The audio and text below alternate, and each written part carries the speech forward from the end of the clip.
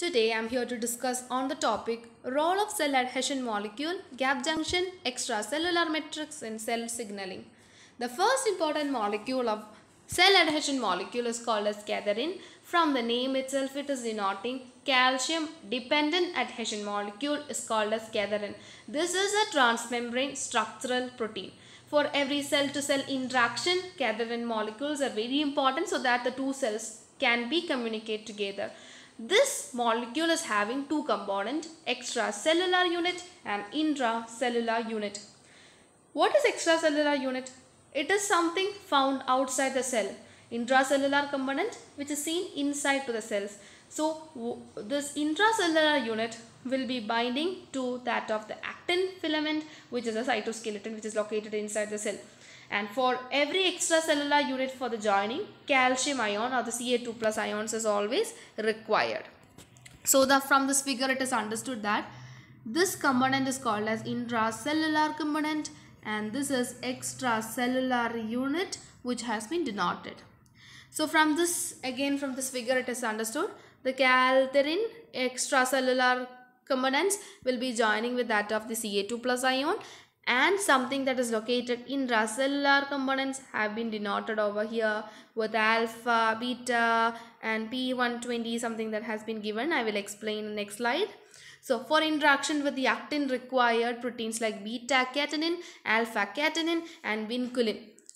This is called as alpha catenin and beta catenin. So this intracellular component of the cadherin require first association with that of the beta catenin and then further to that of the alpha catenin. From this figure also I have been given this is actually a extracellular component which is giving a very close association with the help of the Ca2 plus ions, and then intracellularly you can see some of the important actin filaments which can be connected with the help of alpha beta catenin as well as vinculin.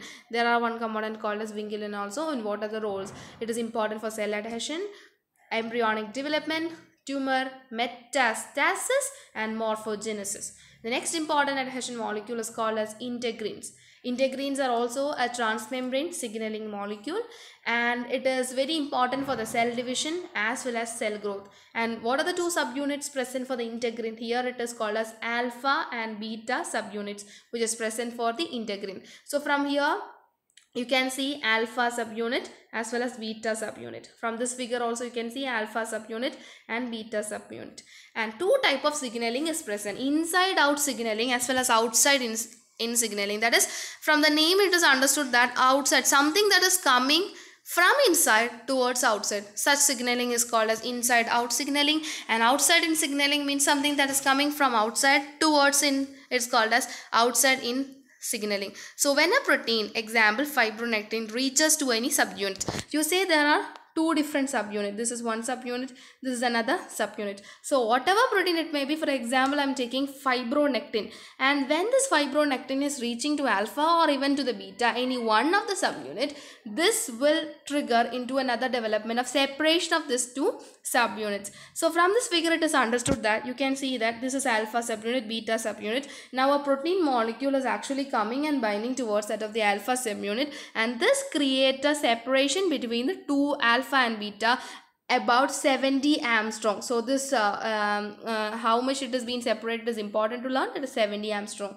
Integrins are very much important for the blood clotting, fibrin network formation as well as platelet creation is important. So this figure is also suggesting how this molecules have been working together. You have alpha subunit, beta subunit. Some of the protein molecule is coming or reaching on to the first one of the subunit, and then it is being separated together.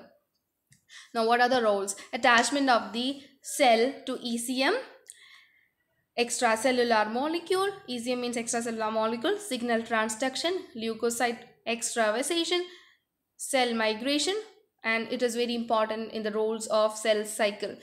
So this figure is also suggesting the same thing of how these protein molecules have been get attached.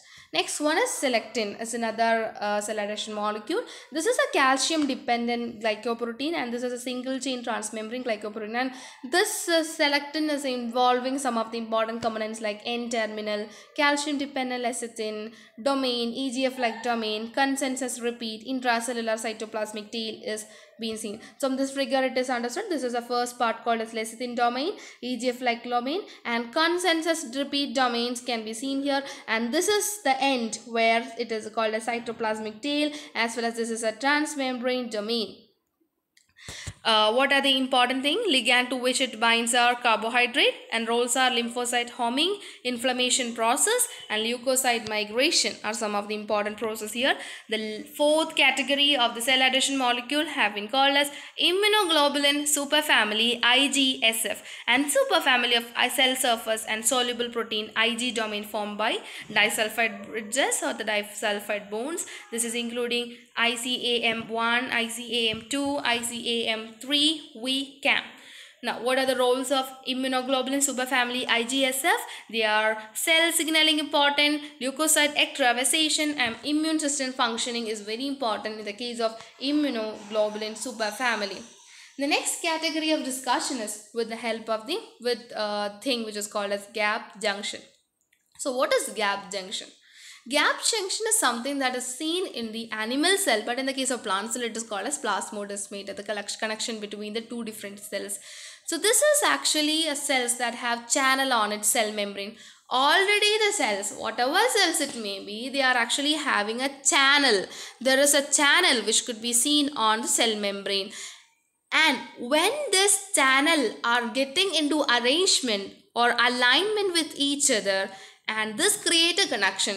Whenever there is a channel, as you know that every cells are having some of the channel, and when this channel are actually creating a connection between the two cells, and this forms alignment of the two channels and lead to a connection between the two cells. The channel can be made up of, it is made up of the protein called as connexin. The protein name is called as connexin. So the channel which is already present in the cell, which is made up of the protein called as connexin in animals as well as vertebrate. And this connexon, what is a connexon structure? Connexon structure means when 6 of the connexin forms a flower shaped tunnel called as connexon. So from this figure it is clear that all these connections which is forming a 6 of the connexin forms a flower shaped tunnel, and this structure is called as the connexon structure. So here it is denoting how it is closed and opened, and if it is closed there is no holes or something that has been located inside that flower pattern structure or tunnel formation won't be present. If it is open, then you can see a hole in the center of this particular flower shaped tunnel. When both the connection structures are connected with each other forms a tunnel, and cytoplasmic streaming will be present. So here when the two molecules have been connected with each other, they forms a cytoplasmic streaming which could be seen. Connexon open structure during cytoplasmic streaming, and closed structure and no connection would be present here. In the closed structure we cannot see any connection, but if the connexon structure is open, you get a hole, and now the connection between the cytoplasm will be present.